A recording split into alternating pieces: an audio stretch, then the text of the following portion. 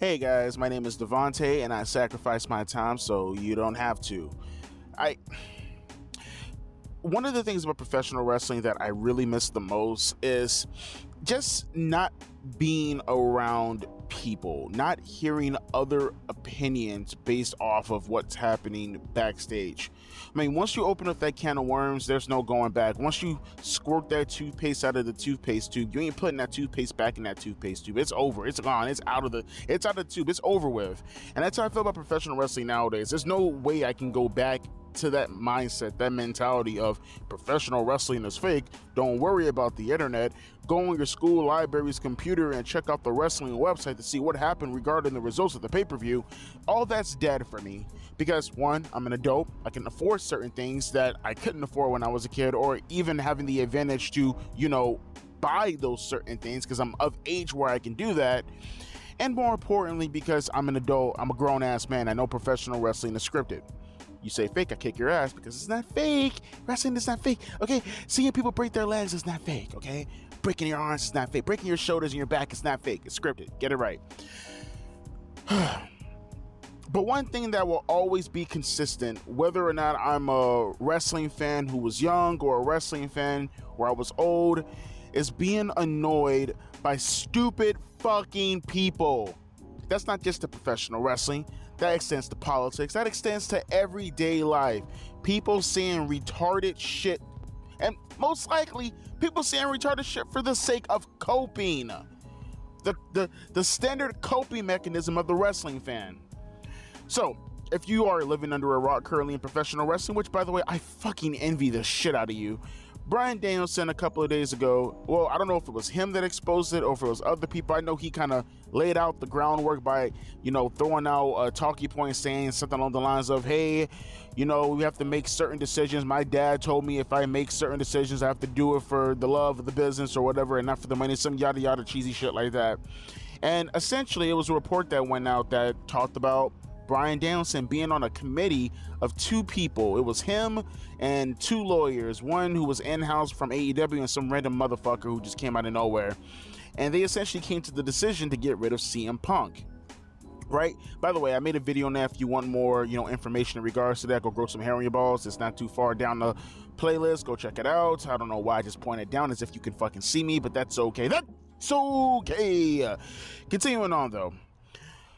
People are now they've been going after Bryan for a while now. Now, don't get it mistaken. There are some common sense motherfuckers out of there who are, obviously saying, Tony Khan, we're not buying your bullshit. We obviously know you put Bryan up to this. And, hey, I don't believe Bryan actually, or Tony Khan had to put Bryan up to this. I'm pretty sure Bryan told Tony, hey, people love me. They fucking hate you. I was actually on this booking committee that made this decision. How about you let me take the heat off of you? I'm pretty sure Bryan's that type of guy. I don't see Tony Khan going up to Bryan and being like, hey, Bryan, I'm on a bench right now. Do me a favor. Do me a solid. I need you to go on Twitter and I need you to take the bump off of me. I mean, take the heat off of me. I highly fucking doubt Tony Khan is doing something along the lines of that.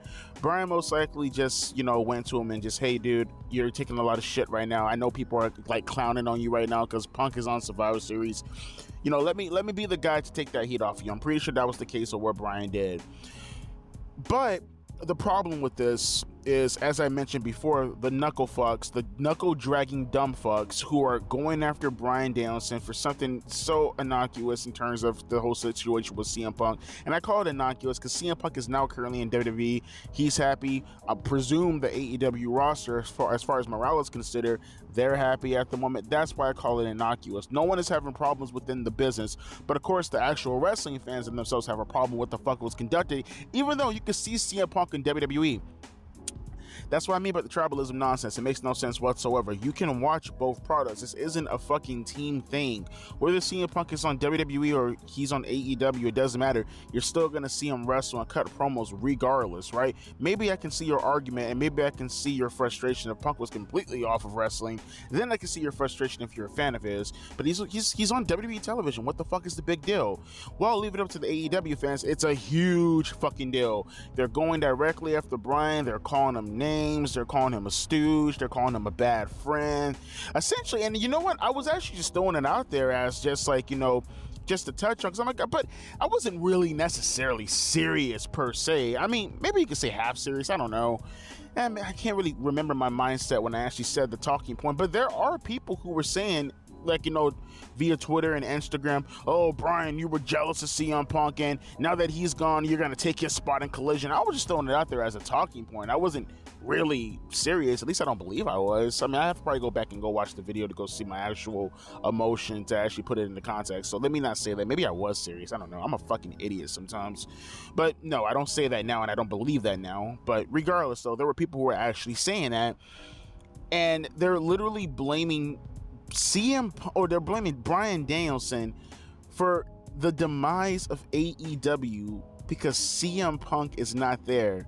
And one person actually brought this up, and I had to actually go look it up, and I got the link down in the description box below.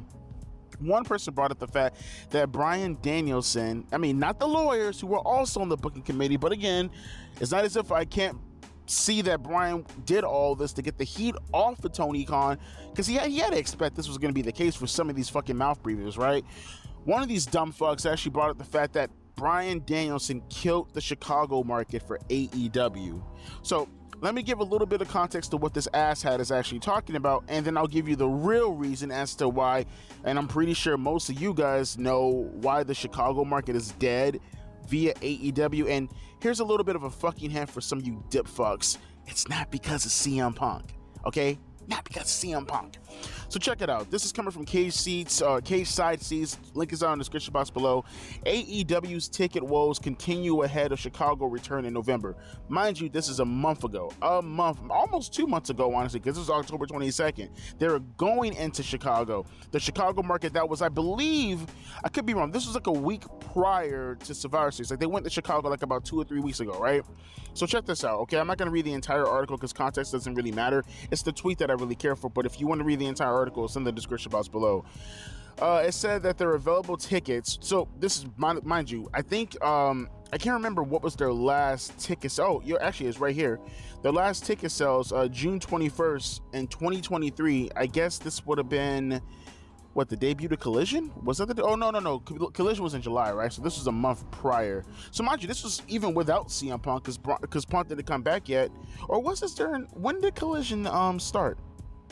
When did Collision debut? I don't remember when. Actually, let me look that up real quick. I'm curious. AEW Collision debut. What was it? CM Punk AEW. Wait, it started. No, it wasn't that. June 17th, 2023 is when it started. So going back, June 17th was the start of Collision. So they went to Dynamite that following week. Okay, so I'm assuming I'm pretty sure did Punk come to Dynamite that week? I wouldn't see why he wouldn't, right?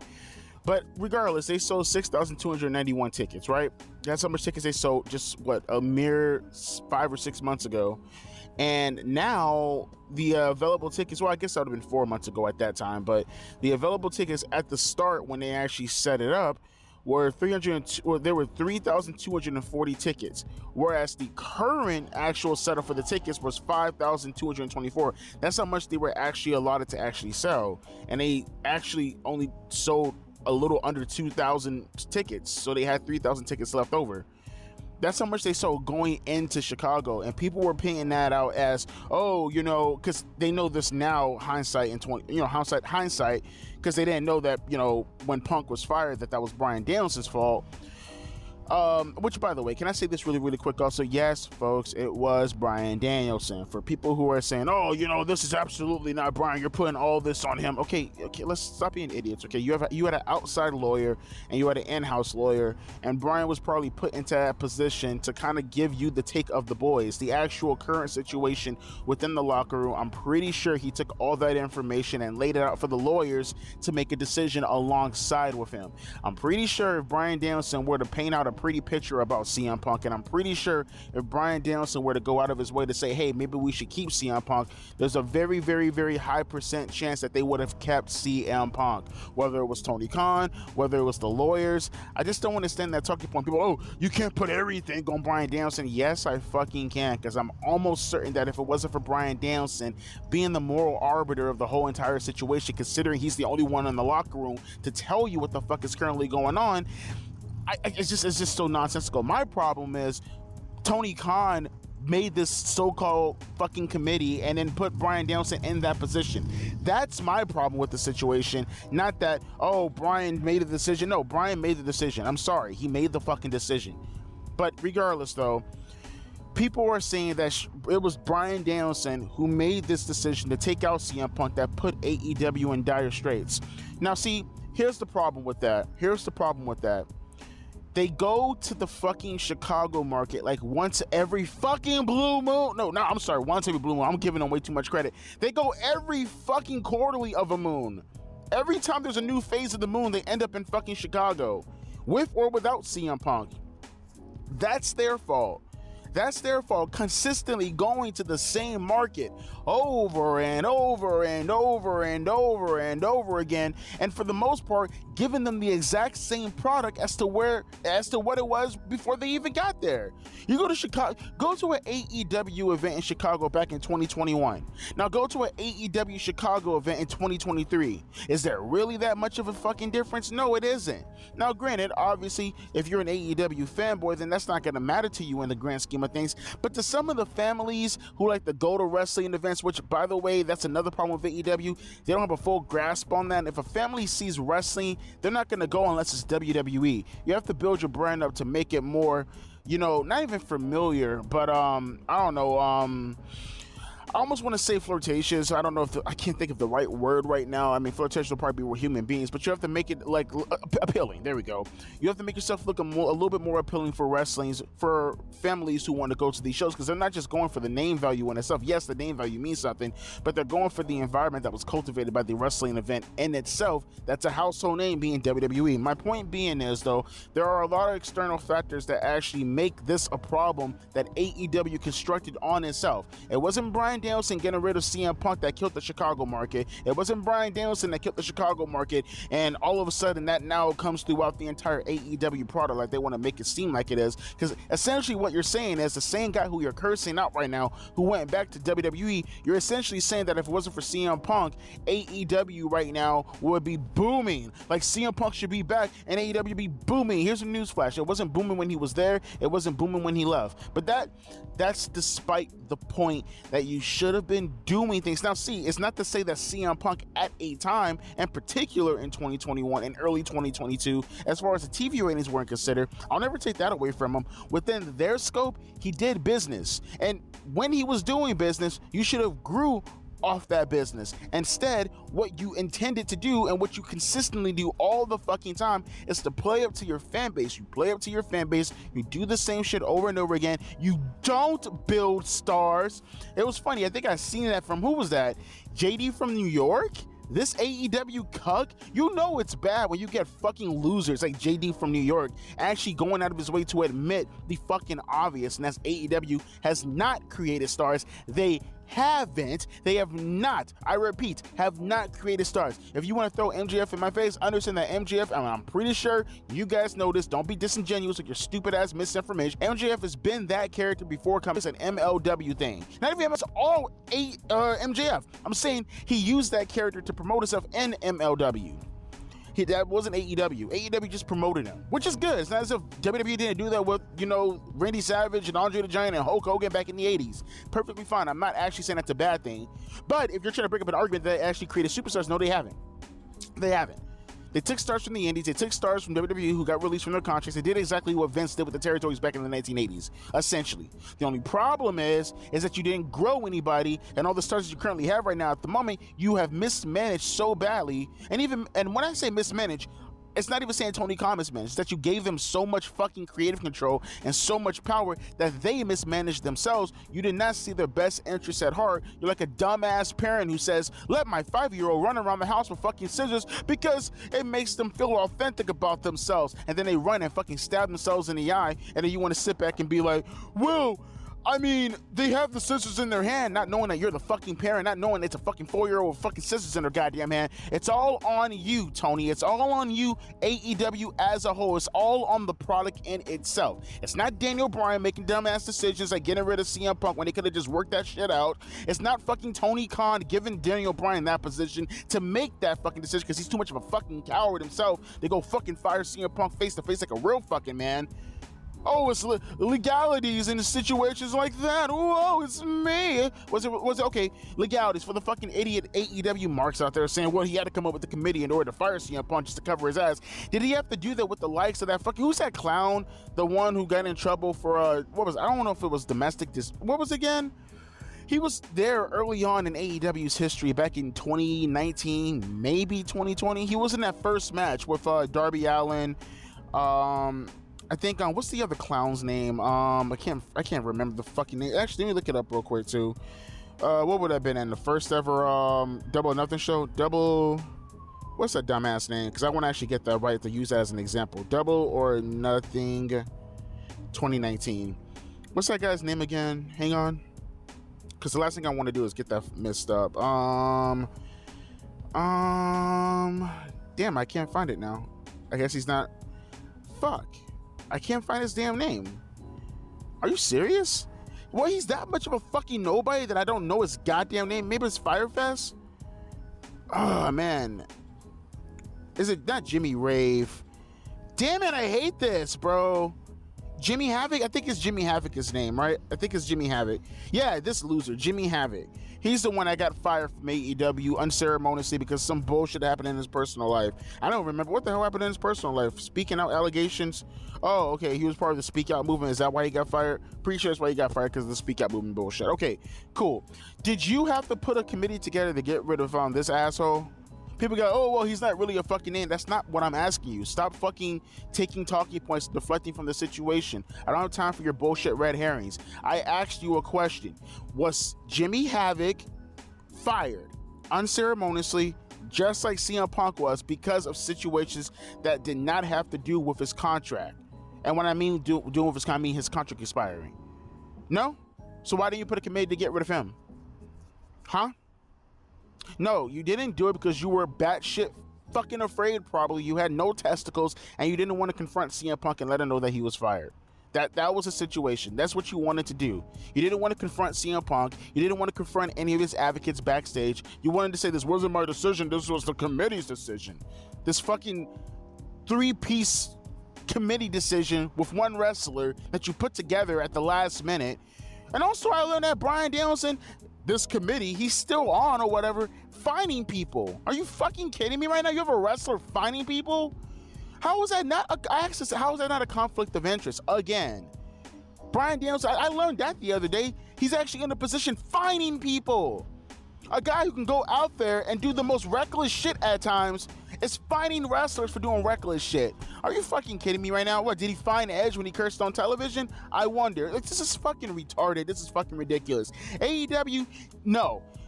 Bryan Danielson didn't destroy AEW. Tony Khan destroyed AEW. Put yourselves into a responsible position and actually be fucking adults for a change. Actually take into consideration what the fuck you actually make your decisions based off of, and actually use that and move forward in life and put yourself into a proper position where these kind of decisions and these kind of mistakes don't happen later on in the future. But to sit back here and to lambast people, fans I'm talking about, lambasting superstars based off of decisions, right? And for Tony Khan to even say to himself, oh, it's okay for Bryan Danielson to put out this tweet and get the heat off himself when all you had to do was fire him yourself.